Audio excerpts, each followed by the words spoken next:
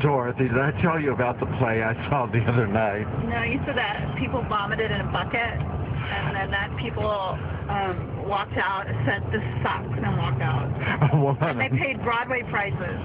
And this show supposedly had great critical reviews. It was called Gruesome Playground Stories. And you said that a guy got his eyes pecked out by a bird. He had everything happen to him. Someone shat on stage. No, but they puked in a bucket, and then they swirled it together to see what their vomits would look like when they mixed. This theater. This is New York theater, high art. Reality TV influencing our stages. And then. And it ain't good. And then Dorothy, he went up on a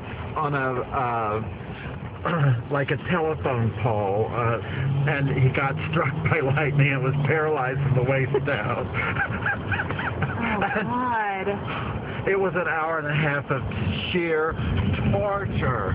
Remember this name.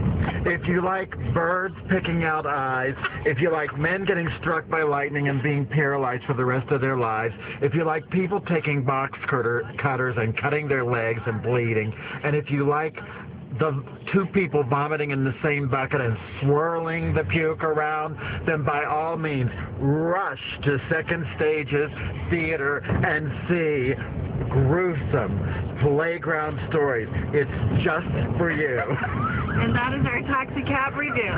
Thank you. That's actually